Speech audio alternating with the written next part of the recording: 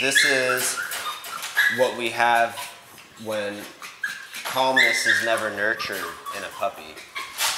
What he understands is, yeah, I can be calm in my crate, but as soon as I see a human approach the crate, I'll freak out and I will just throw a total excited tantrum because you're not letting me out fast enough. Usually human walks up to the gate, opens the door immediately, and then a ball of excitement just bursts right out. But I'm showing him a completely different way.